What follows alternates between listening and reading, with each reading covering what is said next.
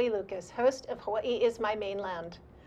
I hope you caught last week's show with my guest host from the Sierra Club, Jody Malinowski, talking about dealing with overcrowding and dangerous conditions on Oahu's hiking trails. If you didn't, search YouTube for ThinkTech Hawaii, Hawaii is My Mainland. Our shows are also available as podcasts on iTunes. One of the issues I've been following is the Mauna Kea 30-meter telescope project. A few months ago, I interviewed attorney Euclid Aluli, who represented the Hawaiian Environmental Alliance, Kahea. That show is also on YouTube. This week, my guest is Ikaika Hussey, editor-in-chief and publisher of both Summit Magazine and the Hawaiian Independent. But that's not enough for this father of three. He's also a board member of Kahea and a musician for an Afro band, which is the last time I see him. So he's going to help us navigate this week's decision by hearing officer Ricky May Amano in the case. Welcome, Ikaika. Thank you. I'll try my best. So this is something that you as a board member of Kahea, you want to just talk a little bit about what Kahea has been doing in this case and what this case means. Sure. So Kahea has been, I would say, an early proponent of a more holistic and a smarter approach to Mauna Kea, to the management of our mountain. But I just want to be clear that people have been talking about and been concerned about the development on Mauna Kea since the 1970s. Community groups, environmental organizations have been raising concerns ever since the first batch of telescopes were being developed on the mountain. And we also have laws. You know, we live in a community that has actually the rule of law in theory, and those laws prohibit this kind of development in a conservation zone. So our job as Kahea has been holding the state accountable, holding these institutions accountable, and ensuring that our laws are upheld. Thank you for framing it that way.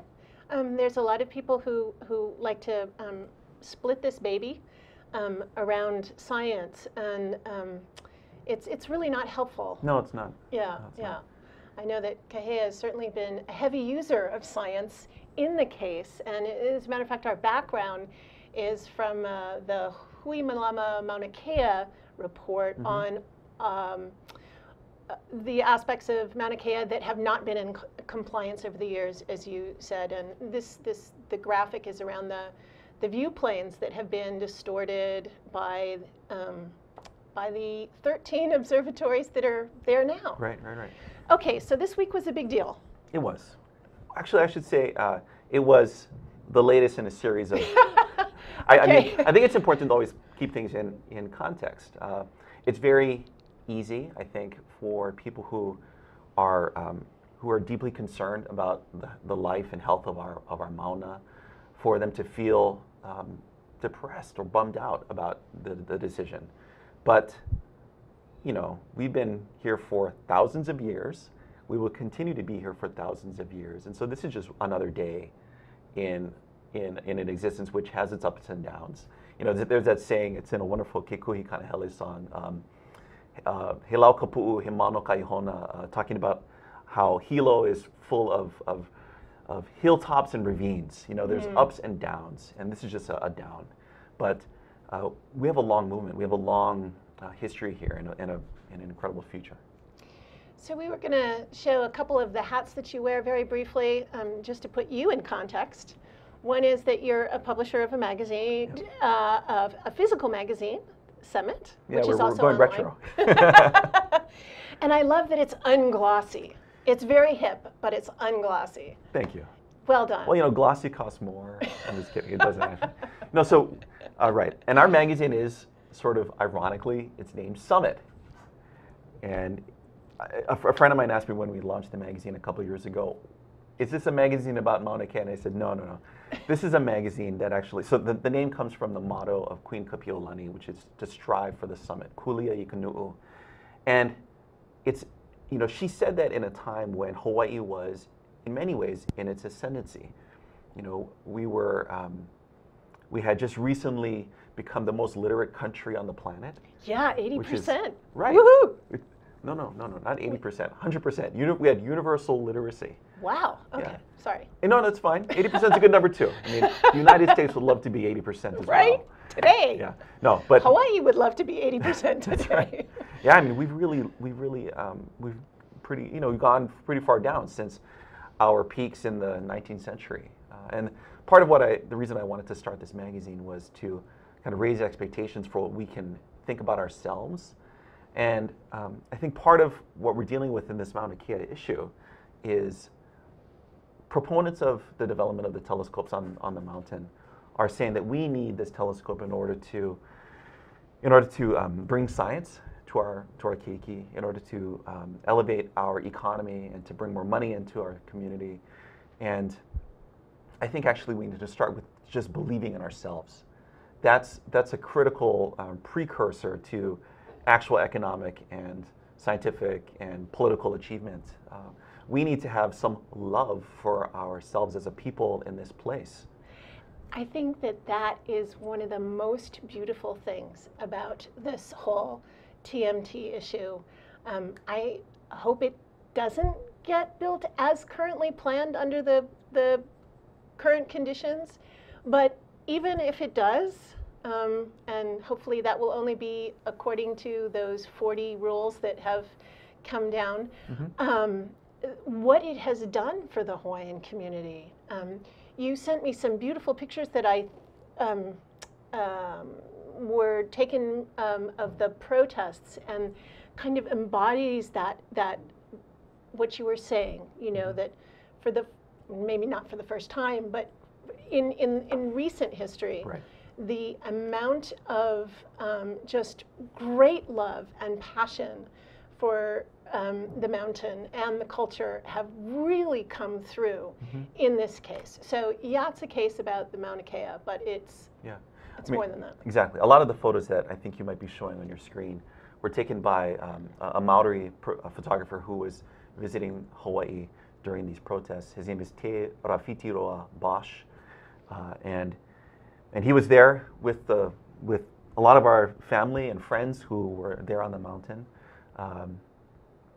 Through several very tumultuous days, very important days, in which the state of Hawaii decided to bring a lot of its care enforcement officers to treat the defenders of the mountain as if they were there illegally.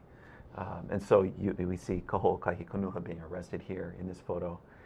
And I think that our state government made a very difficult but ultimately the wrong decision in pursuing those arrests.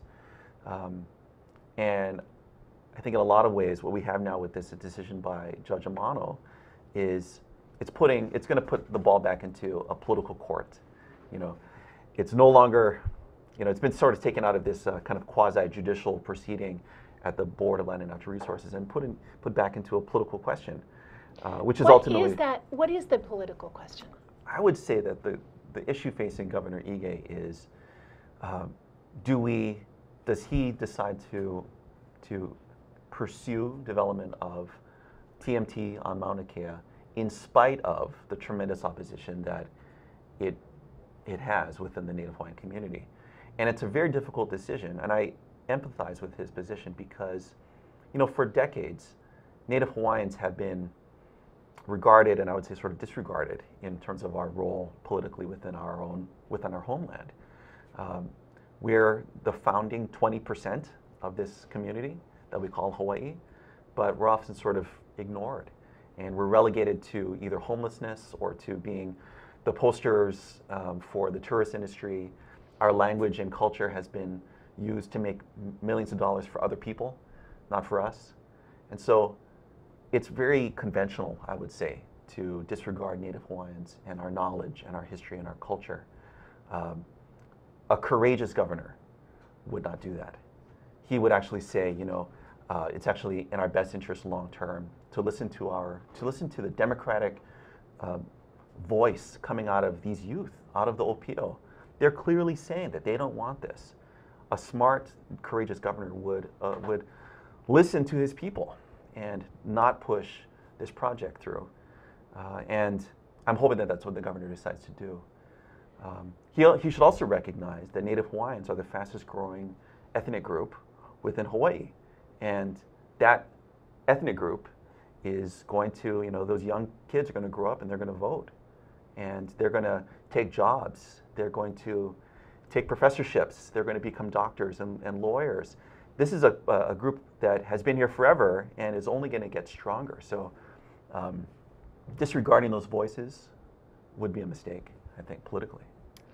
So you brought up being professors. You yourself have been a professor. I just want to. No. No? I thought I read Adjunct faculty. Thank you very much. Okay. Yes. All right. But you're very well. You're a graduate of UH. I am. Yeah. Proud. Yeah. And so, how do you see the role that UH has played in this? It's a good question. It reminds me several years ago, there was another. I guess it's the last telescope to be developed on Mauna Kea before TMT. Was it the Keck? Might have been Keck, possibly. I can't remember. But there was a major protest at the university. It was around the same time as the Rice v. Cayetano decision, and I believe Mililani Trask was calling for massive civil disobedience, and it was just coincidentally that that the observatory came up on the Board of Trustees, docket, their agenda for a trustee meeting. I'm sorry, not the trustees, Board of Regents for the university, and there was a huge protest at the university.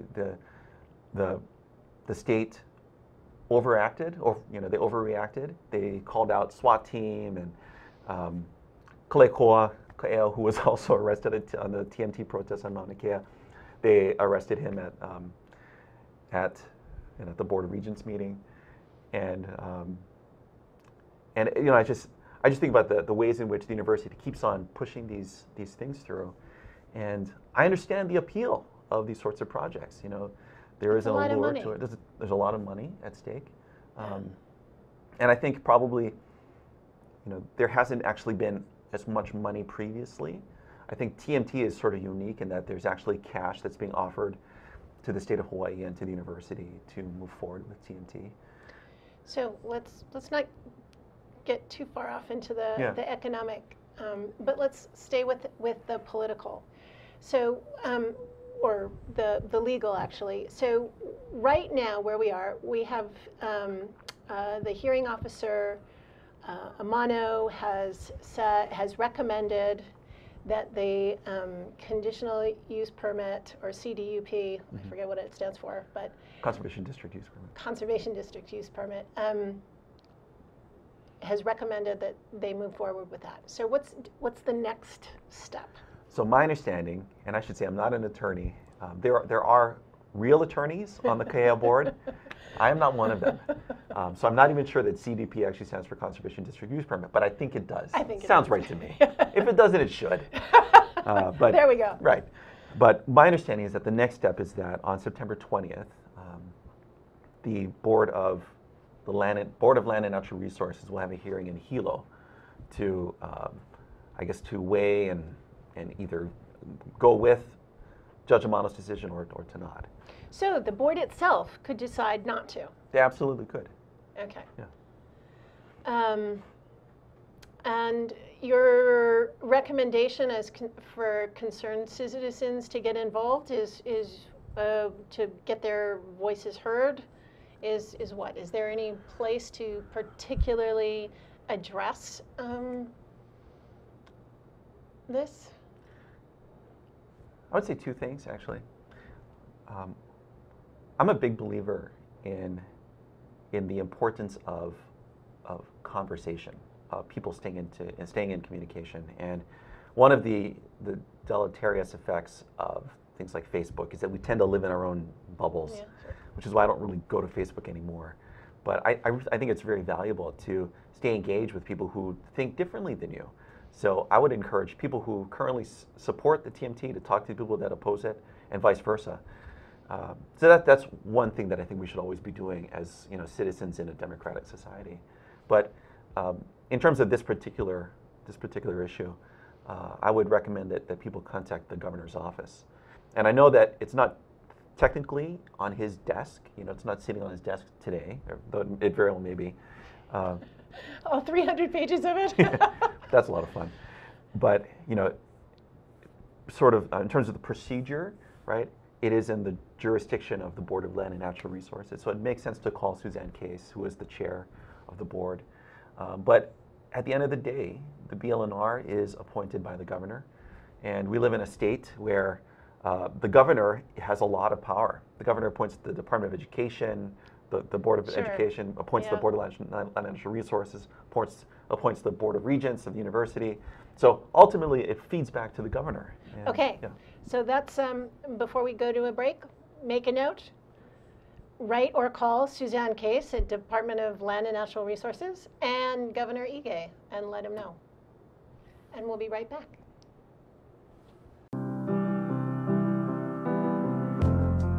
You may say I'm a dreamer, but I'm not the only one. I hope someday you'll join us, and the world will live as one.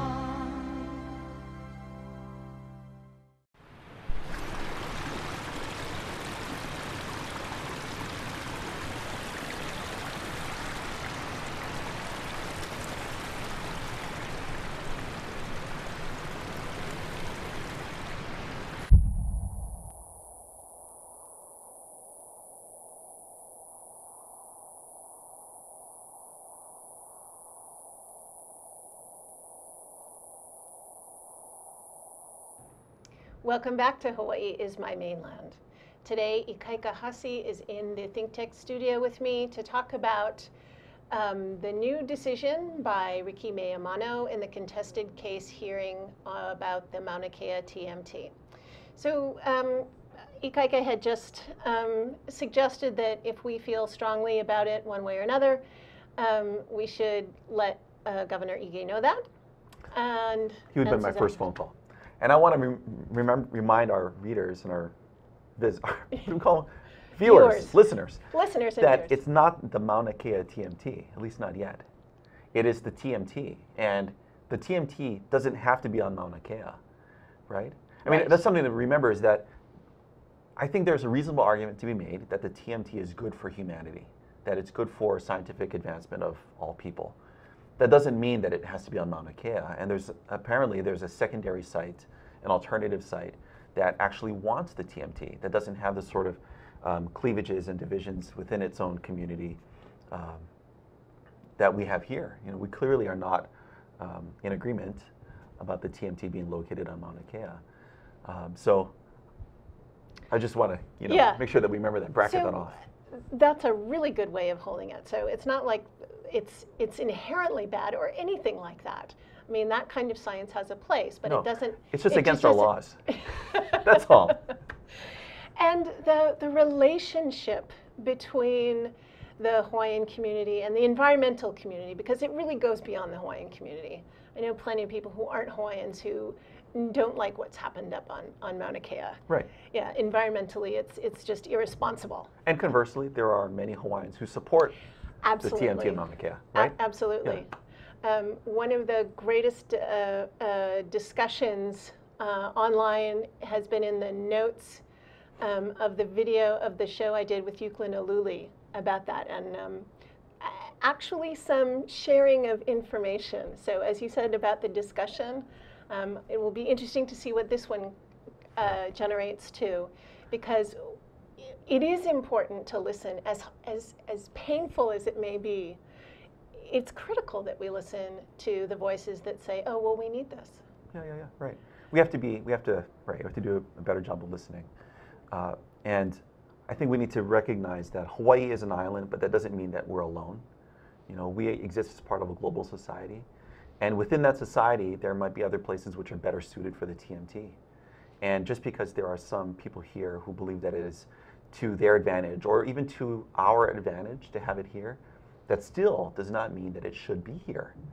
There is clearly a strong segment of our community, which I strongly identify with, that doesn't want it, and there are laws which say that we shouldn't be putting it on Mauna Kea. So I think part of the thing that isn't always front and center on this is but you brought it up first, is this long, since the first observatory was built up there in 1968, just over the decades that this disregard for the laws has just been painful. It's like at some point you go, why should we believe it's going to be any different this time? What has changed? Yeah, I mean, I want to call one of my attorney friends right now, but I believe that the intention was for there to be one telescope on Mauna Kea. We now have 13, and if the TMT moves forward, it would be 14 telescopes on Mauna Kea. And some of them are supposed to have been dismantled and removed, Right. and those promises, those agreements were not kept. I want to say agreements because they were agreements. So one of the interesting things for me reading, I did not read the 300 pages. Probably you haven't had enough time to read that too. I read a few. Well, I skipped right to page 260. Oh yeah, it's my favorite page. Where the decisions started, and then the 40 conditions that must be met if the project is allowed to go forward. And as I was reading these 40 conditions, I thought, wow, how do we get these conditions met without building TMT? Because most of them are about things that should have been done. Right. I believe earlier up in there, number 1 or 2 was we need to follow the laws. The Yes. utilities follow. Yes. Great idea. Love that idea. There we go. Yeah, follow the laws. Yes. Why not? For a change. And then there were some interesting ones, like number 10, which says providing $1 million annually adjusted for inflation for community benefits package, which will commence with the construction and continue through the term of the sublease. The package will be administered via the Hawaii Island New Knowledge Fund Board of Advisors. Do you know anything about that? I hadn't ever heard of it. I oppose new knowledge. I don't know what they're talking about. I'm joking. No. So I believe that is something that the TMT Corporation has offered, that they will pay a $1 million community benefits package, which, depending on how you think about the economics, is either generous or Or not really. Yeah, sort of Yeah. pithy. We've all seen budgets that are for $1 million, and when it really comes down to who gets paid what, it Right. doesn't actually stay. I mean, here. Hawaii has a GDP of $78 billion. That's how big our economy is, $78 billion. So $1 million a year is really a very small amount. And I appreciate, just thinking about the island of Hawaii. It's an island that in many ways is suffering from sort of an economic depression. It doesn't have enough doctors to take care of Medicare patients. There's a lot of systemic problems on the Big Island. The $1 million can go far in some, in some aspects, in some ways, but it's not enough, and it also shouldn't be. I think it would be incorrect for us to regard it as sort of a savior, as a. Oh gosh, that would be horrible. No, I didn't mean it that way. No, I I know was you just, don't. yeah. And then the thing about the jobs always comes up, and I acknowledge that they're critically needed in that community, good jobs, but we don't have any way at this point when they say we will hire locally. What does that mean, actually? Who's a local? Okay, that's a good question right there. So all those jobs, it sounds like it's great that they're coming to Hawaii, but they may not. So I just felt like this list, there was so many possible really good things, Yeah.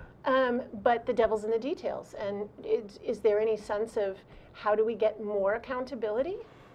I would say that I worry when things come across our collective agenda, rail, I don't know, a new college campus, a telescope, and the benefits start to include things which are really secondary, tertiary to the project itself. If we are going to do this, we should do it for the scientific advancement that it affords, us, our people.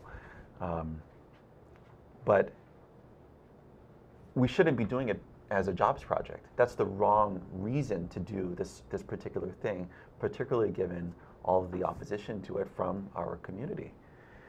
Okay, so in the remaining 2 minutes, that's just enough time. can you paint a picture of what you would like to see happen at this point? Is there, or would you rather prognosticate? Whatever more fun for you, Ikaika. Well, I think to prognosticate on a best fit curve, looking at how things have gone in our town, would probably be a bummer for most of the people who love the mountain and want to see it not have the TMT. Just the way that politics usually happens is not good. But I do believe that Governor Ige is an honorable man, and I think that he has the potential to be a courageous man. And with that said, I think that he could very well say, my people are divided, and we're not going to move forward. There are better places on this planet for this telescope. There's places where they want this telescope, and we should let them have it. And by the way, the state of Hawaii is also going to make good on all the agreements it's made over the last 40 years. That's number 41 on this list. Yes. And we don't have to build it to have those promises be kept. Right. All right. Thanks so much, Ikaika, for coming to ThinkTech and spending a little time. I hope it's not the last time I see you. I'm sure it won't.